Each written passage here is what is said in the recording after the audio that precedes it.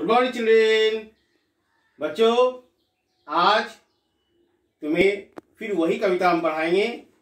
बच्चों, तुम देख रहे हो मेरे हाथ में क्या है? फूल। फूल है ना? तो बच्चों, इसी पे आधारित तुम्हारा कहानी है, कविता है। सीखो। फूलों से नित हंसना सीखो, भौरों से नित गाना, फल से लदी डालियों से नित सीखो शीश झुकाना। फूलों से नित हंसना सीखो, भौरों से नित गाना, फल से लदी डालियों से नित सीखो शीश झुकाना। सीख हवा के झोंकों से लो कोमल कोमल बहना, दूध तथा पानी से सीखो मेल जोल से रहना। सीख हवा के झोंकों से लो कोमल कोमल बहना, दूध तथा पानी से सीखो मेल जोल से रहना। बच्चों, ये 8 पंक्ति कविता मैंने जो तुम्हें पढ़ाया, उसके प्रश्न उत्तर भी मैंने यहाँ पर तुम्हें दे दिया है, जो मैं तुम्हें दे दूंगा और तुम उसको उतार लेना। बच्चों, ये कविता जो है हमें फूलों से सिखाता है, भौरों से सिखाता है। कुछ फूल हमें क्या कहता है?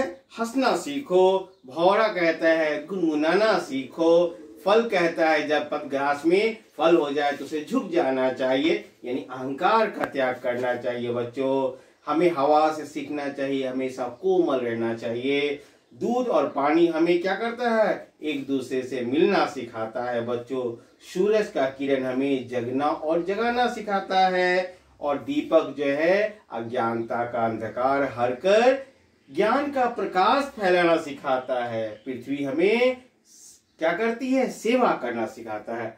तो बच्चों, आज ये कविता इतना ही रहेगा। और आज संजोग है कि आज 2 महान हस्ती का जन्म हुआ है। बच्चों, आज से करीबन 2500 वर्ष पहले, 2500 वर्ष पहले महात्मा बुद्ध का जन्म हुआ था। और वह एक राजकुमार थे, परंतु उन्होंने सत्य की खोज में अपने घर का त्याग कर और घूमते फिरते बिहार के गया जिले में एक पीपल वृक्ष के नीचे ज्ञान की प्राप्ति किया। बच्चों, और उन्होंने संदेश दिया कि हमें सत्य का पालन करना चाहिए, हिंसा नहीं करना चाहिए, अहिंसा अपनाना चाहिए, किसी का कुछ छीनना नहीं चाहिए, झपटना नहीं चाहिए, हमें दूसरों को देना चाहिए, लेना नहीं चाहिए।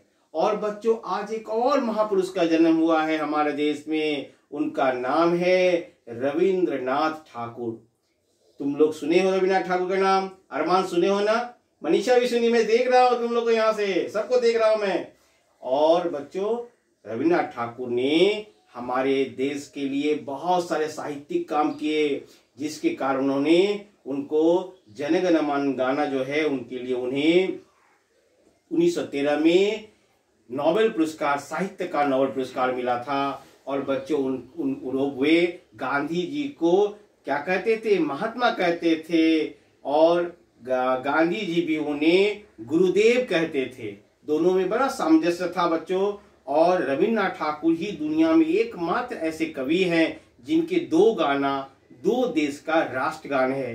भारत का राष्ट्रगान जनगण मन, और बांग्लादेश का जो है राष्ट्रगान जो है अमार सोनार बांग्लादेश। ये गीत जो वहाँ का जो राष्ट्रगान है, वह भी तुम्हारे देश के राष्ट्र कवि जो है रविंद्रनाथ ठाकुर ने लिखा था। तो बच्चों, आज हमारे लिए बहुत गौरव का दिन है। आज बुद्ध पूर्णिमा भी है, और राष्ट्रगान लिखने वाले जनगण मन के रचनाकार रविंद्रनाथ ठाकुर का भी जन्म है।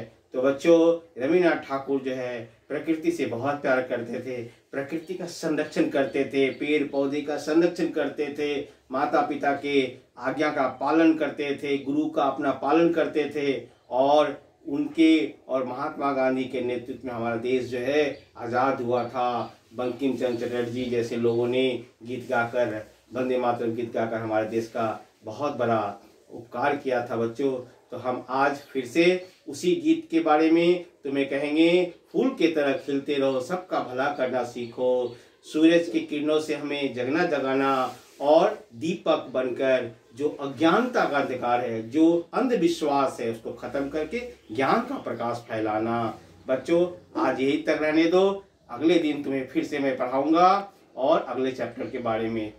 धन्यवाद बच्चों।